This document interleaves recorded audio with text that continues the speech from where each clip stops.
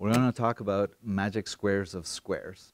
So first thing we're going to do is talk about what a magic square is. We're going to start with a 3 by 3 grid. We're going to have 8, and a 1, and a 6, and a 3, and a 5, and a 7, and a 4, and a 9, and a 2. So this is a 3 by 3 array of numbers, and what's incredible here is that if you add the numbers down the columns, so like 8 plus 3 plus 4, you're going to get 15. You're going to get 15 no matter what column you add down. Or if you look at the rows and if you add those up, then you also get 15. So all the rows add up to 15. And also the two diagonals. So the principal diagonal, so this is 5 plus 2 is 7, plus 8 is 15. And then if you look at the other diagonal, so 4 plus 6 is 10, plus 5 is 15. So everything adds up to 15. So columns, rows, and the two diagonals add up to 15. That's a perfect pure magic square. In fact, this is the earliest, or up to some sort of rearrangement of the numbers.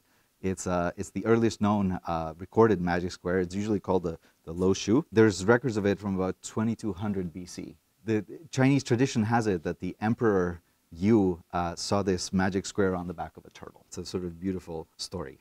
I know there are lots of other magic squares. We're going to talk about them shortly. Yeah. Is a magic square still a magic square if any number is repeated, or is that kind of imperfect?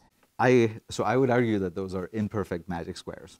And in fact, that's kind of what makes it hard, I think, to find magic squares. If you allow repetitions, you can really find magic squares quite easily, right? I could just repeat all the numbers here, right? Just take your favorite number. Mine is 19. I think it would be 9, but 9 is not prime, so it's 19. So if I put 19 everywhere in these 9 entries, I'll just get a magic square that way. But it feels like it's not a real magic square. It feels like a fake magic square. So what I want to do is look at 3 by 3 magic squares, but I want to impose one more condition, which is that I want the entries themselves to be the squares of numbers. So I'm going to draw for you an example of this, and it'll be a bit of a cheat. People who've been seeing Numberphile videos for a while are going to recognize this. So this is 29 squared, 1 squared, 47 squared, 41 squared, 37 squared, 1 squared, 23 squared, 41 squared, and 29. And this is a very famous magic square, and it was made famous by Numberphile. So this is the Parker square. So I'm not calling it the Parker square. Matt, you know what this video is I'm called. calling it out for crying out loud. This was famously Matt's attempt at all squares. That's right. That's right. It's a very good attempt. I think this is a very reasonable attempt. In fact, it complies with almost all the requirements of a magic square of squares, right? So every single entry is a square number, right? And it's true that if you add up all the rows and all the columns, and if you add up the two diagonals, it all adds up to the same number. So it satisfies the main requirements for being a magic square. Doesn't one of the diagonals fail? Wait, sorry, can we check that? This diagonal here works. This diagonal here doesn't work. One of the diagonals does not. And so in that sense, it's not quite a magic square of squares. It's what people tend to call a semi-magic square. And there's some repetitions of the entries. So for example, you see the 2 1s here, you see a couple of 29s, a couple of 41s. And so it sort of feels like it's cheating just a little bit. But it's a really good attempt. Okay, so it's a good starting point. Sometimes in math, when you can't solve a really difficult problem, you try to solve a simpler problem. And making allowing some of these entries to be the same as a way of trying to simplify the problem and in a way that might use some interesting mathematics as well.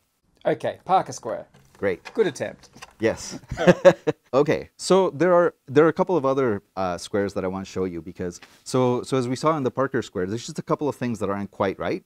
And there are some really famous ones. These are sort of from the late 90s. So one of them is called the Bremner square. Okay, this is a big one. Okay, so this is another attempt at a magic square of squares, and it's very good in sort of a different way from the Parker square. This time you'll notice almost immediately that there's 2 entries that are not squares. That's where this fails.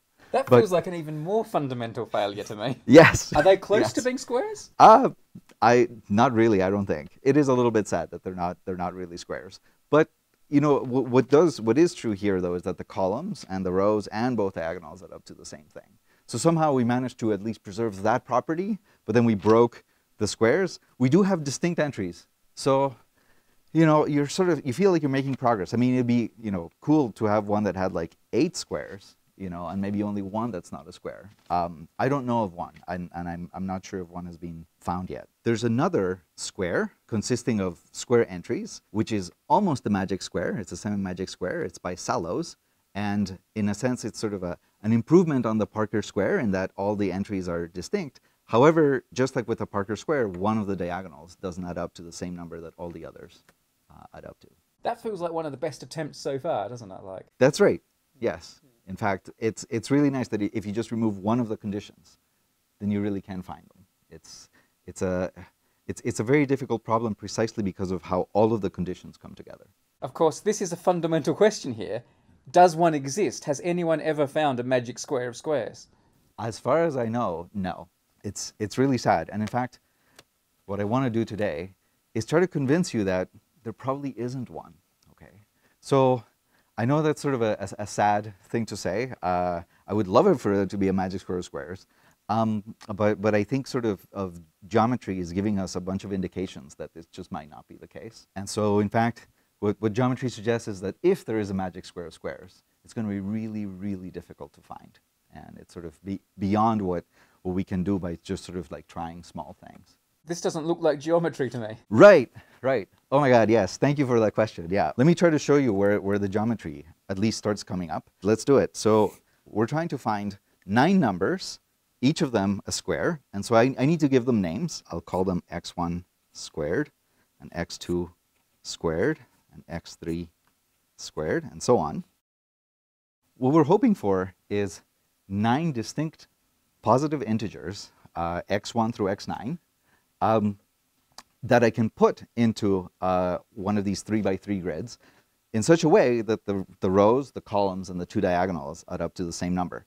And so I can actually write out what those conditions are in terms of just algebra. Right? Like a big monster equation. Or? Like, yeah, it's going to be a set of monster equations, in fact. So let me show you. So for example, I need to know that the first row is equal to the sum of the elements of the first row is equal to the sum of the elements in the second row. So I can just write out this monster equation, okay? I also need these same 2 sums to equal the sum of the third row. So I can write another equal sign here. This all has to be the same, okay? I also need to know that this sum is the same as the sum of the 2 diagonals. So let me do those next. Yep. So there's x1 squared plus x5 squared plus x9 squared. And then the other diagonal, so it'll be x3 squared plus x5 squared plus x7 squared. This is a bit messy, but we still have to do the columns. So the first column will be x1 squared plus x4 squared plus x7 squared. Okay, and then I'll do the second column, x2 squared plus x5 squared plus x8 squared. Okay, and I'm still missing the third column. Okay, but here's something, this is a really important observation. So once I know that all 3 rows add up to the same number, and the first 2 columns add up to the same number, that forces the last column to add up to the same number as all the previous rows and columns. And so this last thing is not a condition that we need to sort of set out because it's already implied by all the other ones that we have imposed. So this is sort of an important thing because it cuts down on the number of equal signs that I've written. Okay, so there's only 1, 2, 3, 4, 5, 6 equal signs. I don't need one more equal sign to say that this is all equal to the sum of the last column. That's an important geometric point. Okay, so we have a mess here. So we have this like huge system of equations. Okay, and so I need to make sort of a few observations about the system of equations. What I want to try to argue soon is that it's going to be really difficult to try to solve this particular system of equations with the extra requirements that all these x's are different. Okay, and this is really sort of the important bit. I feel like you don't have to make that argument to me. It already looks difficult, but all right. Do you want more paper? Sounds good, yes. We have 9 variables, and we have these 6 equations. And so I want to think of these 9 variables as like a point in some kind of space, and this space has to have room for this many coordinates. Okay, so I want this to be a point. It looks like this is going to be a point in some kind of 9-dimensional space. You know, like usually we have like a 3-dimensional space that has like x, y, and z coordinates. There's only 3 coordinates. Here I'm going to need a space where I can write down 9 coordinates.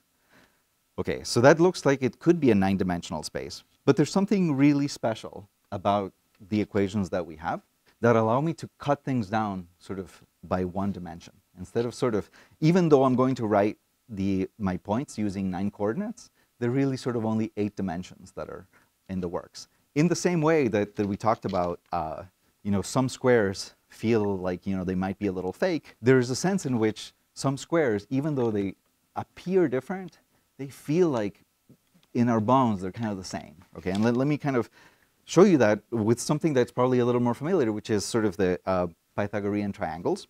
This is a very famous triangle, the 3, 4, 5 triangle, and we have that 3 squared plus 4 squared is equal to 5 squared. Right? This is the Pythagorean relation. But it's a different triangle, but this is going to be a 6, 8, 10 triangle. And there's something funny about this, which is that, okay, it's still true, so 6 squared plus 8 squared is equal to 10 squared. But somehow these triangles don't really feel that different. It just feels like I took this triangle and I just kind of scaled it up. In a sense, the triangles literally are different, but they don't feel like a genuinely different triangle. It looks like I just took the triangle I already knew and I scaled it up. And the same thing is going to happen with things like magic squares. It doesn't even have to be magic squares of squares, right? There's the low shoe, and so I can just take the low shoe and just multiply everything by 2. So I'm going to put a 16 here, and a 2 there, and a 12 there, and a 6, and a 10, and a 14, and an 8, and an 18, and a 4, okay? And now, everything adds up to 30 this time. But that's not very surprising. I just scaled every single number by 2, and so, the equations that give you a magic square, it's just like multiplying those equations by 2. And so this doesn't really feel like a genuinely different magic square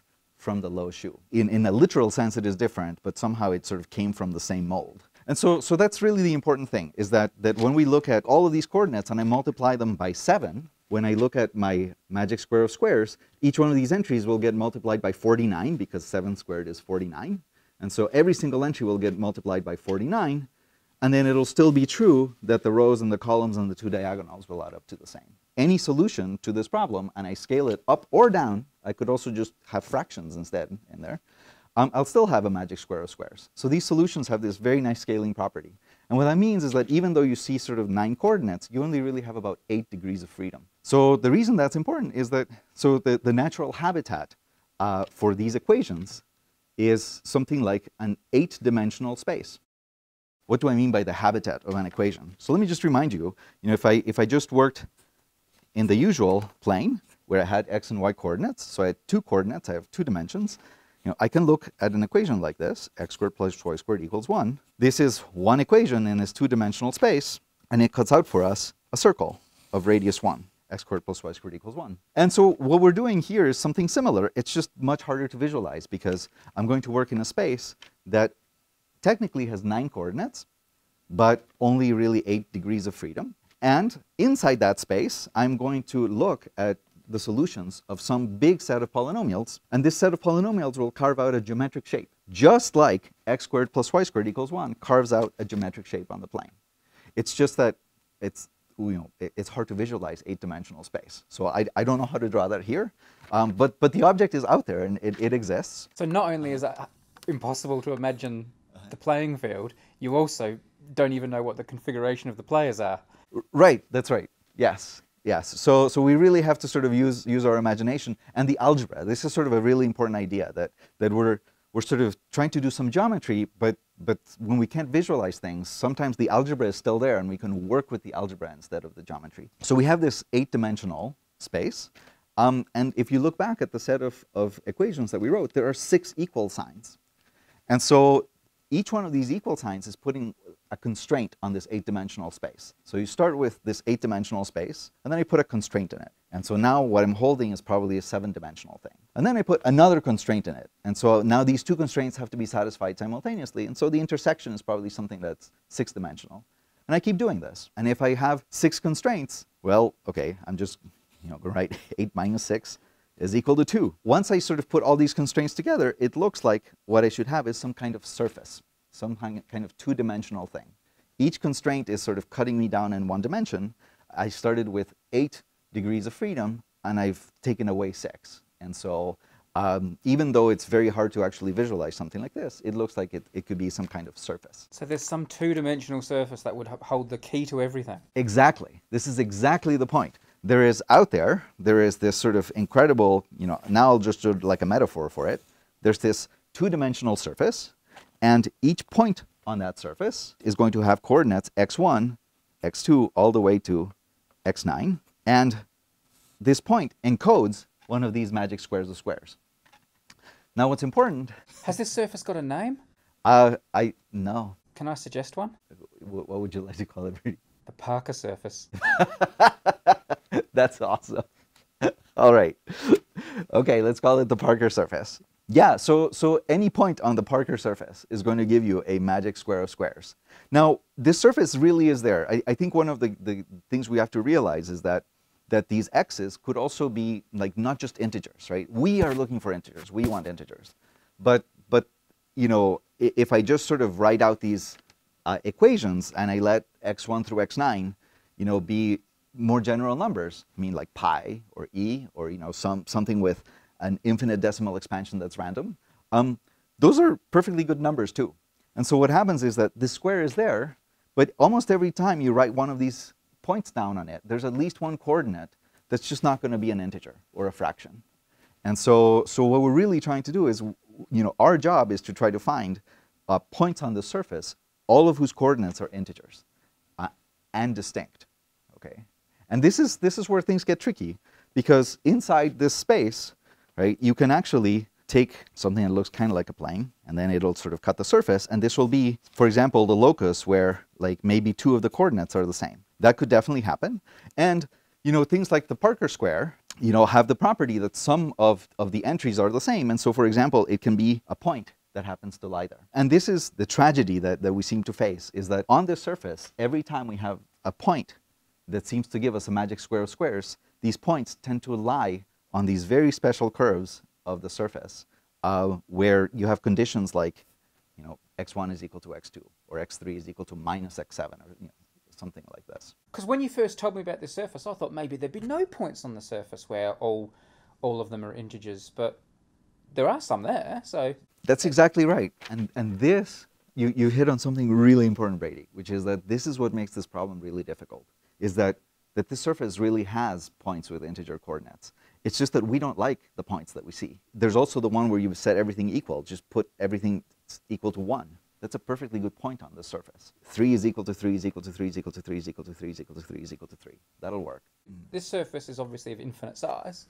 Oh yeah. Yeah. Yeah, there's lots and lots of points on the surface. Yeah. So, but this is what makes it hard. So there's this area of math called Diophantine geometry that tries to exactly solve this kind of problem, where you take a collection of polynomial equations, like the ones that define the magic square of squares, and they try to find integer solutions, or prove that there are no integer solutions other than sort of, you know, a few obvious ones that we see, but that we're not really interested in.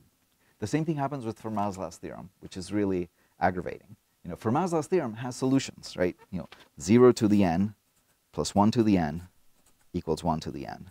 So the Fermat equation has solutions. What makes it really difficult is to show that there are no solutions other than, you know, the solutions that contain at least one zero.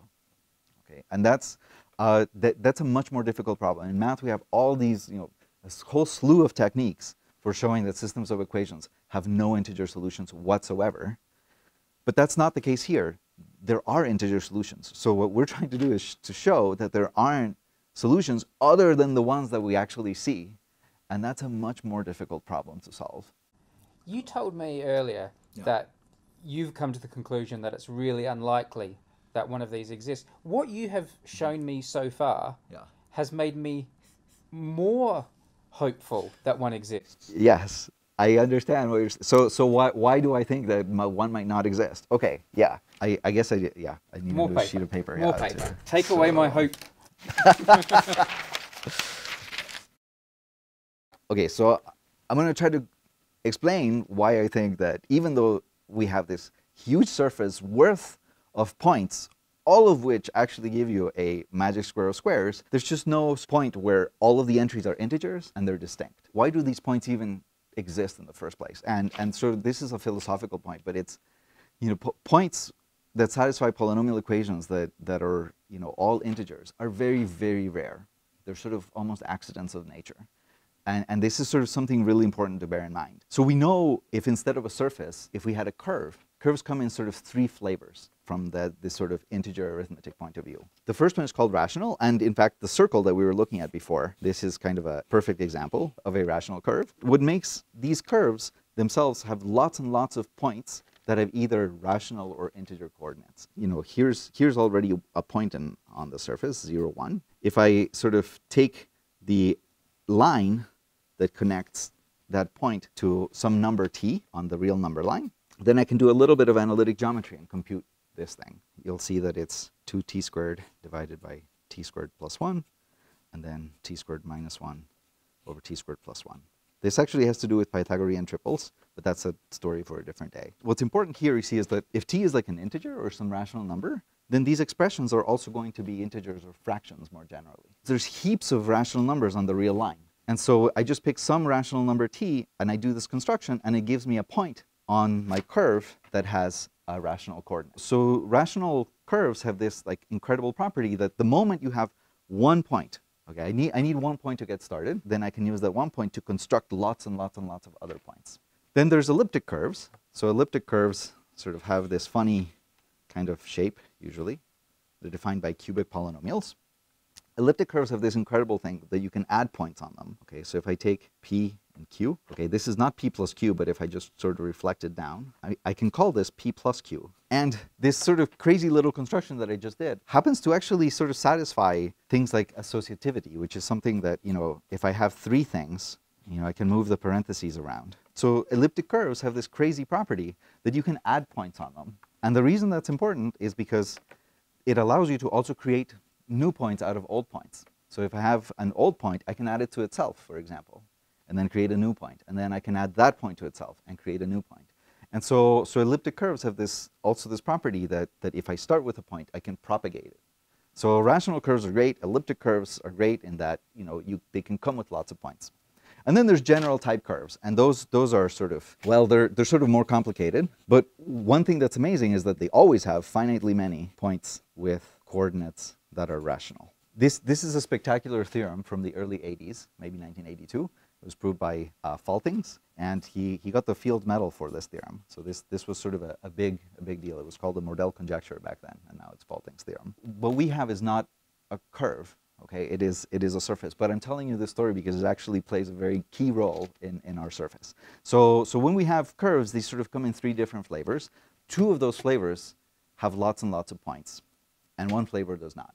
So what happens with the surface that we were calling the Parker surface, right, is that as a consequence of some work that me and a couple of co-authors, Nels Brown and Jordan Thomas, were working on, is we managed to show that on this surface right here, there are only finitely many curves of these two types. And this is really something that surprised us. So a surface is full of curves, made of curves. Exactly. You can take a surface and just like chop it up into lots of curves. And then, you know, if you're looking for points on that give you a magic square of squares, one thing you might try to do is, instead of looking at the whole surface, just look at a curve inside that surface. And maybe you get lucky and maybe your curve is one of these two types. And then you can use what we know about these two types to actually construct magic squares of squares. But the sad thing is that the surface that parametrizes magic squares of squares, the Parker surface, has only finitely many of these rational or elliptic curves. But doesn't it only need one? It only needs one. You're right. But here's the crazy thing is it has more than one. In fact, this Parker surface has 368 of these curves that we know of. So there's at least 368 of these rational or elliptic curves. The sad thing, though, is that the way we've constructed these is that we looked at slices like this. You know, what happens if I take x1 equal to x2, that gives me some kind of curve on the surface. And then either this curve or, you know, the curve itself might break into a few pieces when I do the slicing. You know, those individual curves are either rational or elliptic, but they have this property that x1 is equal to x2. So the 368 curves that we can find, they contain points, but all of the points on these curves are going to give us these kind of fake magic squares, which is really, really sad. Okay, and so here's the final kicker, though. There is a conjecture. So Parker surface, so this has finitely many rational and elliptic curves. So our idea to try to use these curves to produce points, it isn't looking so good. Like I say, this is some theorem that came out of work that me and a couple of co-authors were working on, and I mean it was kind of neat. I mean, we didn't expect that we would be able to prove something about this very specific surface. But now the kicker is that there's something called the Lang-Voida conjecture. This is the incredible thing. This surface that we have here is a particular kind of surface. It's also called the general type surface. And Lang and Voida sort of made a series of very deep conjectures. But when you apply those conjectures to this surface, what it says is that outside of the rational and the elliptic curves, there can be at most finitely many points on this surface, all of whose coordinates are integers, right? There's tons and tons of points on the surface, but there's only going to be finitely many points outside of this nice locus of rational elliptic curves, all of whose coordinates are going to be integers. There's finitely many, I'll call them rational points outside the rational and elliptic curves. So where does that leave us? I get the feeling from talking to you, as soon as a search space becomes finite, you become very despondent and lose hope. Yes. It's finite because of this sort of general conjecture, but often finite can mean empty as well. And so it's entirely possible that it's not just finite, it just isn't there. There just isn't a set of points. So somehow the moral of this story is that either we need to find some more of these rational or elliptic curves on the surface and hope for the best. There's only a finite supply of them, so we're not, we can't just keep trying this all the time. And in fact, we might actually get a complete list at some point of all of these, and then, we really understand points on rational and elliptic curves. So once we have that final list, we'll be able to ascertain whether you get one of these magic squares of squares, at least sort of from that point of view. Or the other hope is that, well, we do this and we find nothing, but somehow there's this miracle, and for some reason that we just don't understand, there's a couple, one or a few more sporadic points on the surface, all of whose coordinates are integers. But everything we know about the geometry of surfaces and the geometry of curves is really pointing to the idea that there just isn't a 3×3 magic square of squares in the way that we would like it, with distinct integer coordinates, which is kind of sad. But I want to end on a good note, though. So, okay, I need one more piece of paper. Okay. So what I want to show you is something that's kind of mind-boggling. So we've been asking for magic squares of squares, which were 3×3 grids that had this property that the columns, the rows, and the two diagonals added up to the same thing, and all the entries were squares. Okay, but now we can go for broke here. You got a 4×4 now. You got a 4×4 now, and this is kind of amazing. Okay, so this is a 4×4 magic square of squares. This is not a fake magic square of squares. This is the real deal. Due to Euler around 1770. Thereabouts. These magic squares of squares have a very long history. If you look here, sort of all the rows, all the columns, and the two diagonals add up to the same number, 8515. So this is kind of crazy. There's a 4×4, but there isn't a 3×3. Okay. And if you go on the internet, you'll also find a 5×5, and a genuine one, not a fake one, and if you dig far, there's also a 6×6, and so on. From the geometry point of view, this is actually not too surprising. In fact, I would actually think it would be really cool to show that if you take an n×n grid, then and n is at least 4, then you can produce one of these magic squares of squares.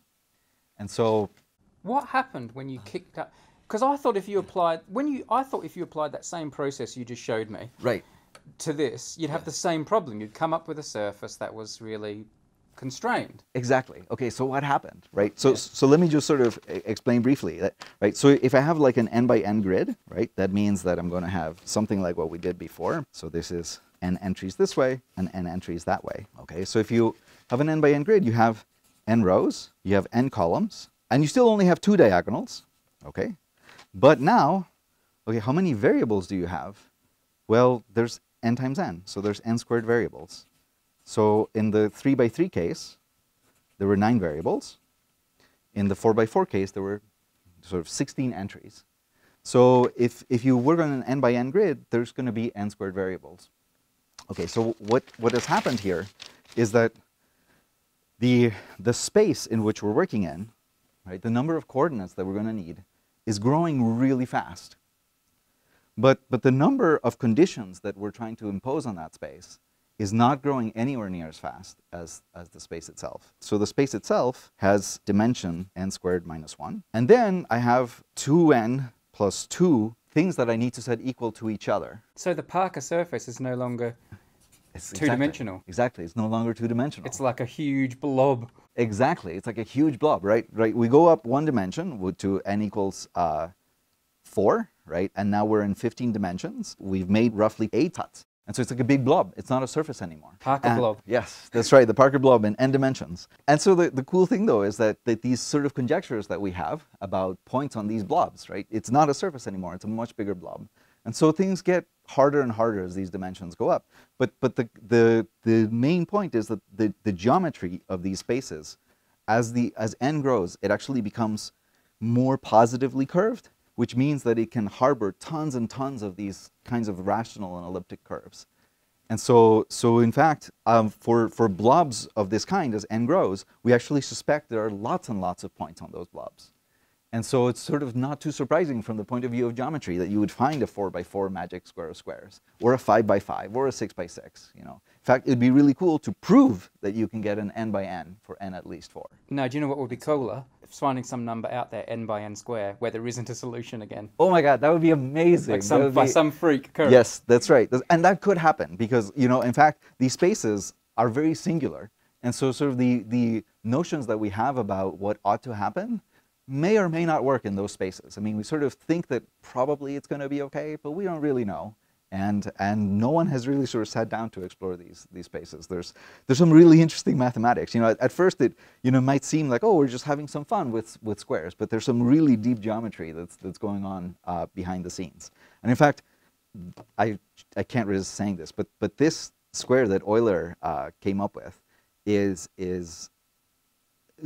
really important in the proof that every integer is a sum of, every natural number is a sum of 4 squares. There's a very famous theorem of Lagrange. In fact, Euler sent this particular square to Lagrange with no explanation about how he had constructed it. You know, and then Lagrange had to kind of work hard, and then Euler eventually did publish the method, and then once Lagrange saw what Euler was doing, he was really able to complete his proof. But it's amazing to me that sort of this that might seem just like pure fun actually ends up having some really sort of deep and interesting consequences. If you find all the finite curves on there, rational and elliptic, yeah, and they don't throw up what you need, can you prove that there are those? Can you prove that there are none of those other points floating out there? Is that provable? Can you say, yeah, there aren't any points as well, or are they always going to be a bit of an unknown? With current mathematical technology, I would not know how to do that, and I think that's sort of just in general. It would be great to have some kind of mechanism to do exactly what you just asked. Once I remove the rational elliptic curves, can I find this sort of hypothetical set of finite points? Parker points. The Parker points, if you want, yes. Yeah. Now look, I know what you're thinking. What does Matt Parker himself think about all this? Well, wonder no more. We have a very special Matt Parker Reacts video on Numberphile 2. There's a link on the screen and in the video description.